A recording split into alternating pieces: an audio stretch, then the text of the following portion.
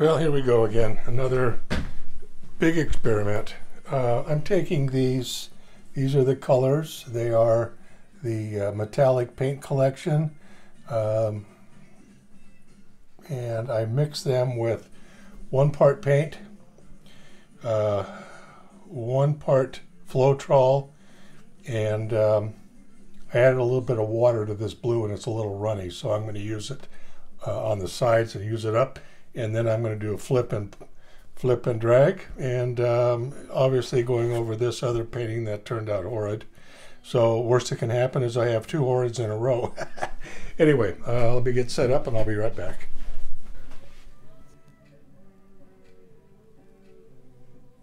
Okay, here we go.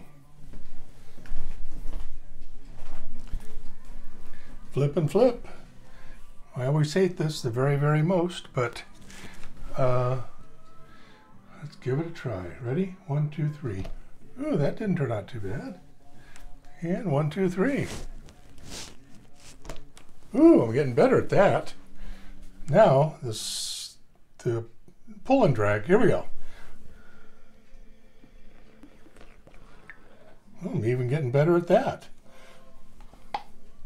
It's going to be fun. All right.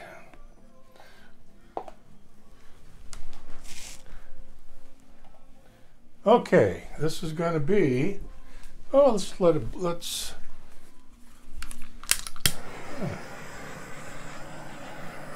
sit up a minute and let it find its happy spot.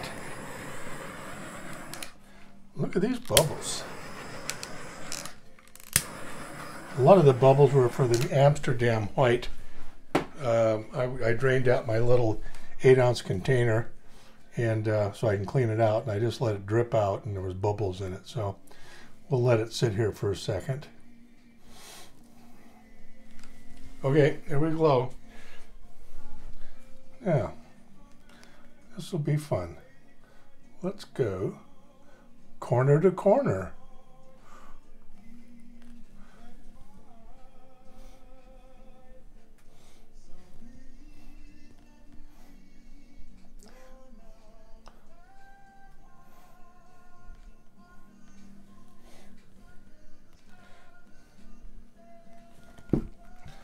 You know, I haven't done this in a long time, and that's use the corner catcher. I think I'm going to do that today because I don't want to waste any until I'm ready to waste it, if you know what I mean.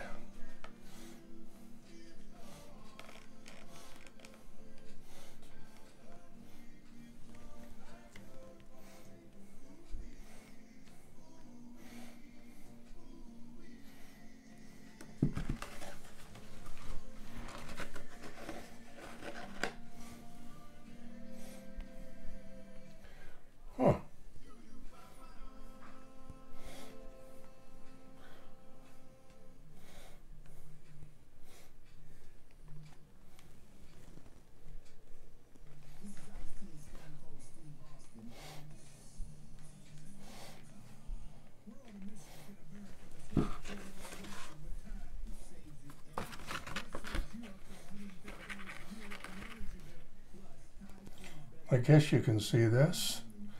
Whoa. Didn't want to roll it off the edge.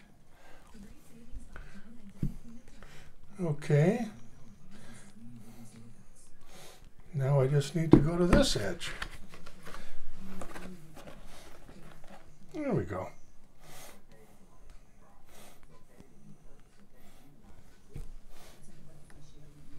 Okay, let's bring it back to the center.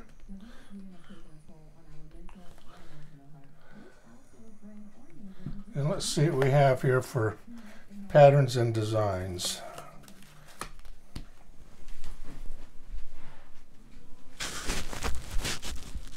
Now remember, these are metallic colors.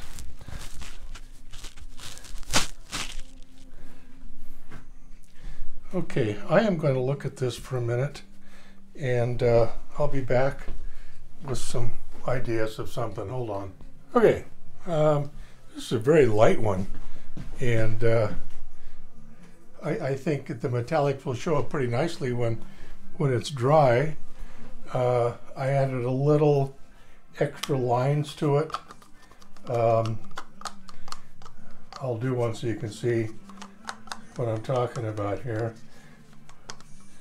If I can find one, I'll do this one over here.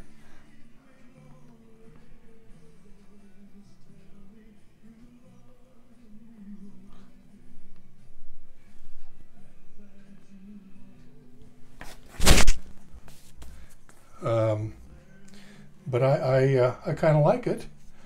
I do. I also like using my number 2 pencil for some reason. Guess it harkers back to my drafting days.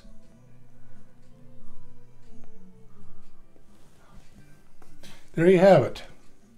I may fill a little bit, but when I'm done, I'll come back and do a still shot. So stand by, I'll be back. Alrighty. Here's a close-up. I think it's going to be a fun one to look at when it's dry. Remember, these are all the pastels, so it should be a little shiny, a little lustrous maybe. Nothing dynamic, but it could be pleasant to look at, go with the right decor. Anyway, this is Richard B saying thanks for sharing this with me. We'll see you next time.